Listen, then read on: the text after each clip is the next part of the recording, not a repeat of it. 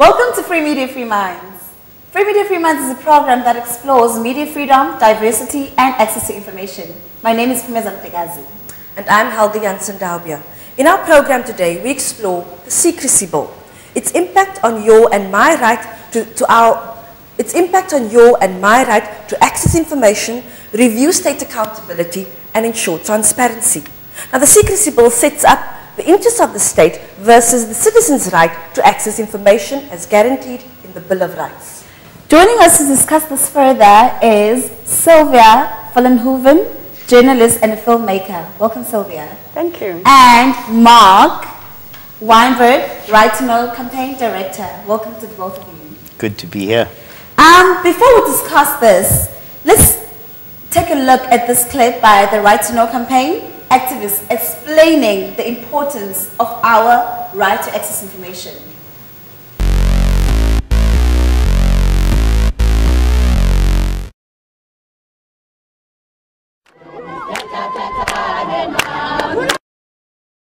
We remember what it was like to live in a society of secrets.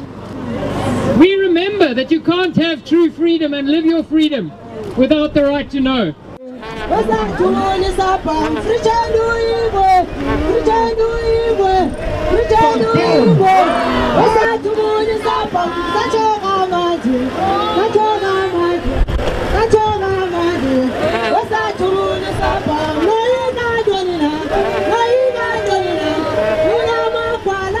We call on our government not to undermine the Constitution of South Africa. It would be undemocratic to withhold information from the people of South Africa.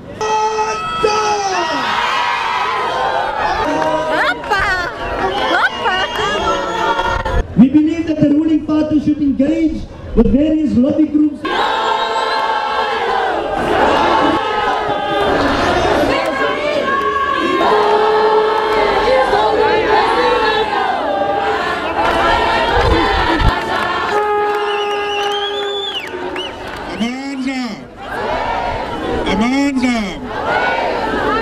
Ladies and gentlemen, we have nothing to hide, and therefore we don't need any bill that will obscure the truth. The truth will set us free. I'm ashamed for the first time in my life to speak in front of my parliament. I'm a older group of Blakisdorp. We've been evicted from the Into Gateway houses, and we decided to stay on Symphony Way for plus minus 18 months before being reallocated to Blakisdorp.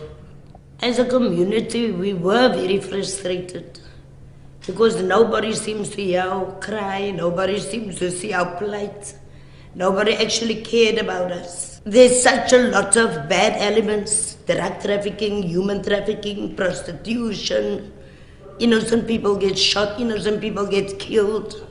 I feel that government's responsibility is to inform us, especially the poorest of the poor. We never knew anything until we came to link up with the Right to Know campaign, where we got educated about the surroundings of our rights. We came to understood that we do have rights to oppose laws such as the Secrecy Bill. And now we are demanding the right to have access to information, the right to know, as well as myself. We all are pushing for a difference.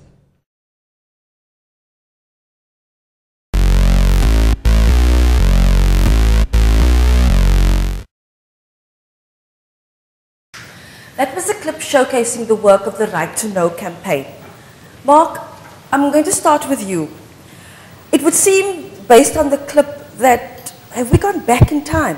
Because the apartheid government used laws to curtail our right to know. And the Secrecy Bill, is this curtailing our right to know? Tell us more. Yeah.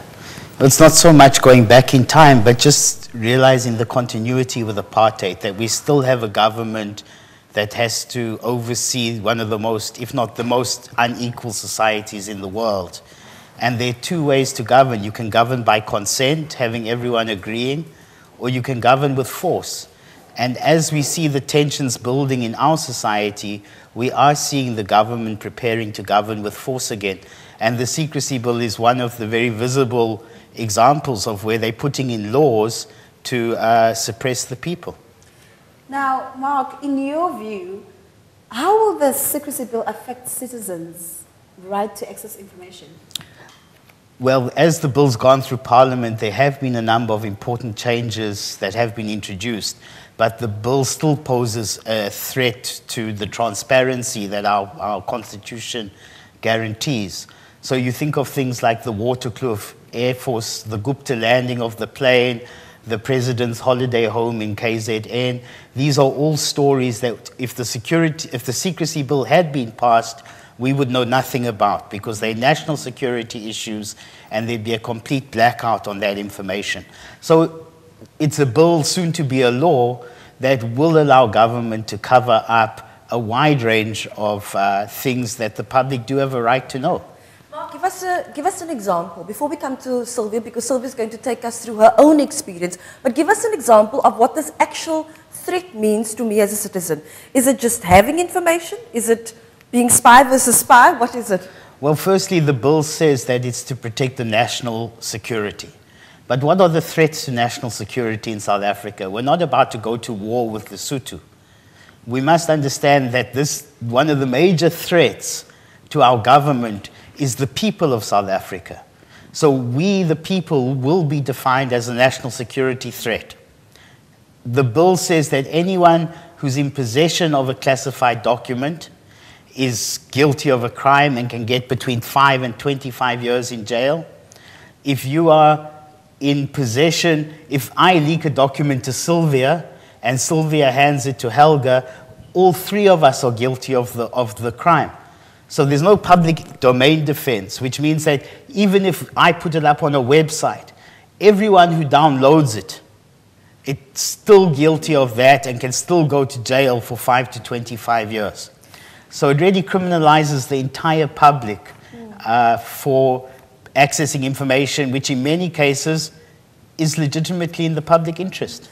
But Mark, I read on your website, the Right to Know website, and you'll give us those details in a minute, that the minister also has far-reaching, in terms of the passing of this bill, the minister will have far-reaching powers which may supersede the rights guaranteed in the Constitution. Do I have this? Yes, well, the original bill said it applied to all of government. And we managed to force through a concession that it should only apply to the security cluster, the spies and the military and the likes. But then at the last minute, the ANC introduced a clause which gave the power to the minister to delegate powers to everyone in government again. So we're really back to the beginning. If the minister decides that ESCOM has got national security interests, they can have the power to classify all their material secret. So the minister has wide-ranging powers and very limited oversight. In fact, no independent oversight. They don't have to give any reasons for why they're classifying documents, and they're bound to err on the side of over-classification. Just getting into the habit of classifying everything just in case. Okay, so the just in case what, and this is where we're bringing Sylvia in. Sylvia Vollenhoven, journalist, filmmaker, producer of the documentary Project Spear, which was part of an SABC Commission documentary series called Truth Be Told.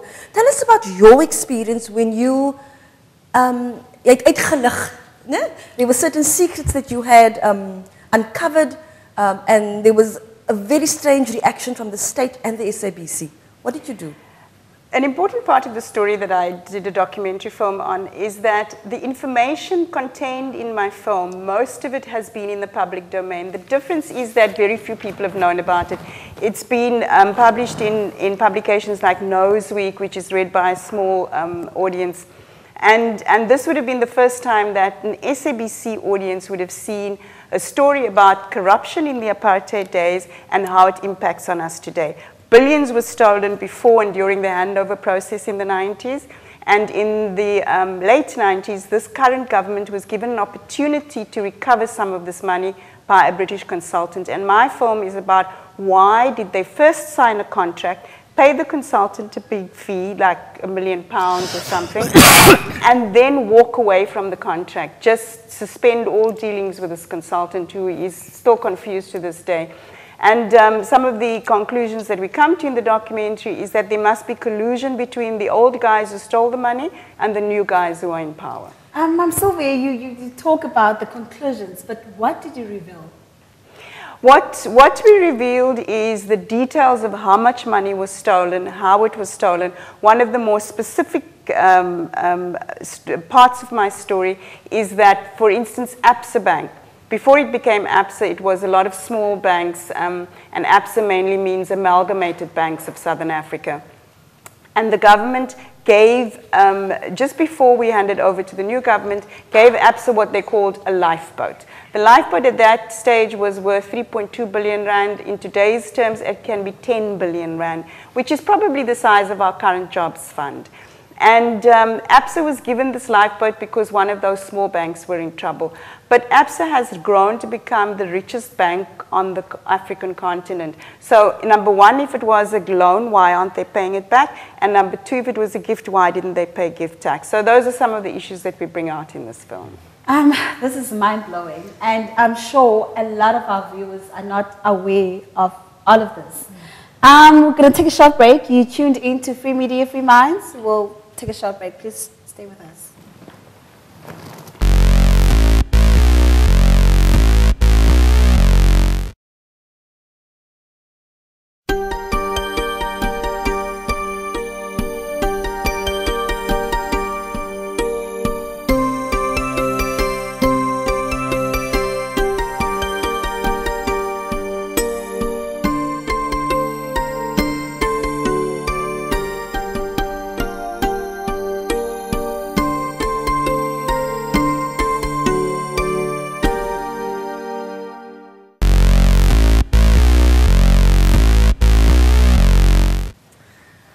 We are back with Free Media, Free Minds. We're talking about the Secrecy Bill.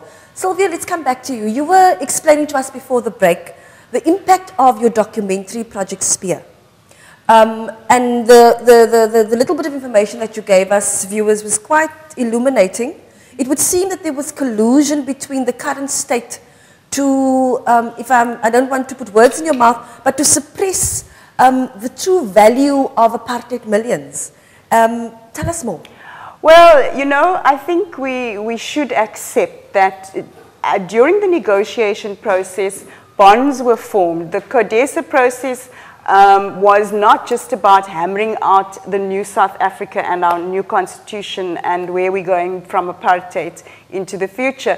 It was personal relationships being formed. So the Minister of Defense, Joe Modise, was taught by the old Minister of Defense how to put together the arms deal, for instance. And so these guys handed over a very corrupt situation. And our option... Can I just stop you there? Just for 1 second. You're saying that corruption was endemic in the previous government, and that was kind of the legacy that our new government inherited. Yeah, and the new government had one of two options. First, we could start with a completely clean slate, or we could learn a few things from these old guys and carry on business as usual. And life is never black or white. So obviously what we then developed as the new South Africa was a little bit of both. There were guys who colluded, there were new guys who were corrupt and who played along with the old guys, and there are people in government who are clean and who are rigorous and who are moral people. And what we are now seeing on a very broad front is all these corruption issues coming home to roost, especially ahead of next year's election, and people saying enough is enough. Let's start rooting them out one by one. I see Mark nodding his head there. Do you have anything to add? Yeah, to that? I mean, I think it's really, we're starting to understand South Africa less as a complete break with apartheid and more starting to see the continuities. That this government rules a very similar society and uses a lot of the old apartheid tricks. I mean, all the deals that were done with the apartheid business that landed up in our economy, and they want to suppress this information. They want to pass laws to keep it secret. And I mean, Sylvia can tell us how the public broadcaster, which is not the apartheid state broadcaster, has behaved like a state broadcaster in this case. Sylvia, please tell us, you took your documentary, completed work to the commissioning editors at SABC. What was their response? They put it on the schedule. It was due to go out at the end of September last year. Shortly before, they said, oh, there are a few problems, we need to make some changes possibly. Let's delay it because, as you said at the beginning, it was part of a series called Truth Be Told. Let's put it at the end of the series, which would have meant that it would go out at the beginning of November. I agreed, and we discussed some changes. Suddenly, when it got closer and closer to the time when the documentary was due to be aired, none of my emails were being answered, none of my phone calls were being taken by the people that I was dealing with, just silence from the SABC. And on the day that my documentary was supposed to go out, it was on the schedule, on the internet, on all of the official schedules, but they replaced it with something else about agriculture or farming or whatever. No explanation to the viewers, nothing. And I must ask you, Sylvia, how is this possible? Before you take us through the response, how is it possible in the new South Africa, to coin a really, awful cliche, that this can happen? I mean, Mark in the break told us PAIA, which is the Public Access to Information Act, is one of the most progressive in the world. And yet, you're being stonewalled to show the truth. This is possible because there are corrupt individuals subverting the system. As Mark was saying to us before, that we have a great constitution, we have adequate legislation, but these things are not being enacted, and it doesn't take much for a corrupt individual to pressurize the minions at the SABC, to make people scared for their jobs and whatever, and that's what's happening. People are subverting the system and people are afraid. Jacob Zuma is not the best president this country has ever had, and he has left us a legacy of cronyism, of people being scared for their future, being scared for their jobs, and so they do things that are contrary to our constitution and to our values out of fear. Yeah. Sylvia, before you continue, because I really want to take our viewers through the very serious legal implications that this documentary has had for you, but Mark, tell us, would you say that Sylvia's documentary, in a way, is a whistleblowing act? And how does your campaign protect or engage with whistleblowers the right to know? Tell us about the campaign. Well, I think Sylvia's work is the work of fine journalism, ethical journalism that's really trying to expose information that's in the public interest. I mean, as Sylvia said, a lot of this information is already in the public domain, but amongst a very narrow urban elite audience. Getting it into the SABC and exposing the character of the current government to millions of South Africans is what we really need for the truth to be told broadly. And it's a courageous act. It's the role that our journalists should be playing. And it's absolutely disheartening to see the approach that the SABC has taken. We saw recently the canning of the big debate. We know that controversial talk shows have been cancelled at the last minute, commentators blacklisted. So the SABC is really, the independence of the SABC is really under incredible threat at the moment. Mark, you're talking about public interest. What does it really mean? And why should it be protected? Well, why should the public interest be protected? Is because we live in a democracy, and for a democracy to function, we need citizens to be informed in order to hold government accountable and to make decisions. So there has to be access to information. What exactly is in the public interest needs to be determined on a case-by-case basis, because some people would say it wasn't like that. No? What our media law says, which is very good, is if you, the journalists, think it's in the public interest, publish it, and a court can decide afterwards. What the Secrecy Bill says is we will decide what's in the public interest before through classification. We won't tell you what's been classified, we won't tell you why it's been classified, full stop, end of story. So public interest, there'll always be a debate, was it really in the public interest? And there are mechanisms to decide that are democratic and transparent, and there are ways to decide it that are just plain authoritarian. And you see Jacob Zuma is the president now, but his history is one of intelligence. He was the head of the ANC spies in the 1980s, and the people he surrounded himself with come from the intelligence community.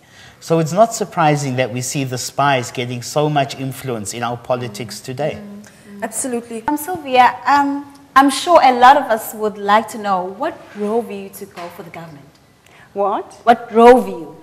Oh, you know, the thing is that the SABC has never commissioned investigative documentaries before. And I've been a journalist for a very long time. And this is a story that I was following in the small publication Noseweek. And I wondered, how could one, first of all, get this a broader audience to know about such an important story? But secondly, how could you make it visual for a television audience? So, Sylvia, now we know from our producers and our research that we've not seen the show, despite it should have been aired sometime this year already, and that you did try to have it aired at a festival and you were stopped, physically stopped. Tell us about that. When the SABC just wouldn't answer any of my calls and just stonewalled me, I started showing it to small audiences because there were some rumors that they were spreading that the film was bad, it wasn't good enough, not up to standard, you know, all those kinds of things. And that was one of the small audiences we were going to show it to at the Franschhoek Film Festival. They got lawyers to write to us at the last minute, asking for written undertakings that we won't show the film. They sent on a Saturday 2 highly paid lawyers to Franschhoek to ensure that we didn't show even 1-minute clips of this film. What does the are there things that your guests say that we shouldn't be knowing about? What do they say? I think what's more important is the length to which the SABC is going to. Up to now, the court case, the court action that they've gone along is probably about R500,000. It's twice as much as the documentary cost them. So all in all, they've wasted almost R1 million. Sorry to interrupt, but what are they trying to hide? I think that we are coming up for an election next year. Some powerful people made a lot of money in the old government. Some powerful people have made a lot of money in the new government. Is it the same people? No, not the same people. But there are powerful individuals behind the scenes making sure that we don't see this. And just to show you the extent to which they are prepared to go. Number one, they've spent all this money on a court case which we are opposing. After I started opposing the court case, and quite separately, I tendered for another series and I was awarded a contract to do 4 documentaries. That contract is worth about 800,000 Rand. At the last minute, they have frozen the contract. And for a small company like mine, that kind of action is enough to put me out of business because I now have many months that I was going to dedicate to this project completely empty and without income. So as I'm sitting here now, my company is almost bankrupt. Personally, I'm in deep trouble with the banks as a result of what they're doing. And they're hoping that that pressure will push me somehow to stop opposing their court action. So behind the scenes, we have to understand there are some very powerful people who've made a lot of money corruptly and who continue to make a lot of money corruptly. And they are determined that things like this will not see the light of day. Speaking about powerful people, Mark, what kinds of power would the Minister of State Security have versus the power of the citizens? Well, if and probably when the secrecy bill gets passed, the minister has far-ranging power, as I said previously, to delegate classification powers. So he can say, look, we'll give you the power to make documents top secret. And then, I mean, in America, they've got a very developed intelligence system. They say there's over, I think, 100,000 people with the power to classify things as top secret. So it gets very big and out of control. The minister has the power to hand out the powers. And the minister has the power to give oversight. So if there are complaints, in a lot of cases, the minister's word would be final. So he becomes a very powerful person in government in terms of controlling information. Mark, so clearly, even before our first break, you spoke about the political legacy from the ANC that Jacob Zuma comes into power with. He comes into power with a contingent of very powerful intelligence ex-ANC people, and that this has had an impact clearly, as we see now from the long drawn out but determination for the state to implement the secrecy bill. We see that is part of that style of government. What do we as citizens, how do we respond to that? Well, I think the key word has got to be organization. we can't fight this as individuals. We have to get together, and I think watching that initial clip of the work we've done around Parliament, we've now left Parliament. Yes, we've won some important changes to the bill, but the bill still remains a threat to our freedom. One of the good things that has come out of this process is the Right to Know campaign. Thousands of South Africans organizing across the country, way beyond the secrecy bill. We're taking on the National Key Points Act, we're taking on the local councillors who are refusing to give information, the local clinics who won't say what their drug supplies are like. Are you saying that this is the extent to which that is the kind of information this bill can be classified? Just even who supplies drugs? We managed to force Parliament to exclude municipalities. Okay. Of course, the minister could still include them. But we also managed to force Parliament to narrow the definition of what could be justifiably classified. So if we would say that the medication in the local clinic is a national security issue, it would be a bit hard to prove. Of course, they wouldn't have to prove it because classification takes place in secret. But in reality, this bill, because of the work we've done, isn't going to go that far down. The other reality is we live in a de facto state of secrecy. A lot of clinics will not tell you what treatments they have available and how many weeks or months of supplies they have, even though citizen groups like the Treatment Action Campaign ask for this information systematically and regularly. So there's existing secrets that the Right to Know campaign works on at a local level. We're fighting the question of the SABC and other media freedom issues, the right to communicate, because information in a society like ours can get out, and a few business people and a few people in NGOs know it. And you would say it's in the public. Yeah. But the reality is the majority of our people live outside of towns and have no access unless a body like the SABC can be properly transformed. Before we wrap up, any closing remarks from... Can I just ask before we go to closing remarks, if I can? I wanted to check with Sylvia. Project Spear, why have we not seen it on Cape Town TV yet? You'll be the first to know as soon as my lawyers give me the go-ahead. And I just want to say, you asked about what can be done. This is exactly what we should be doing. And as Mark said, being active citizens, using our media, and well done to you guys, because this is the kind of discussion that would never happen on the SABC, and they should shame themselves that community TV is showing them the way. Yeah. Any closing remarks from you, Mark? I think as South Africans, we must still be inspired by Nelson Mandela. And Nelson Mandela taught us that if a law is unjust, you have a moral responsibility to disobey it. And at some point, we might reach that point where we have to say, information is so vital that I'm willing to go to jail for 25 years under the Secrecy Act for it to get out. Sylvia, any closing remarks?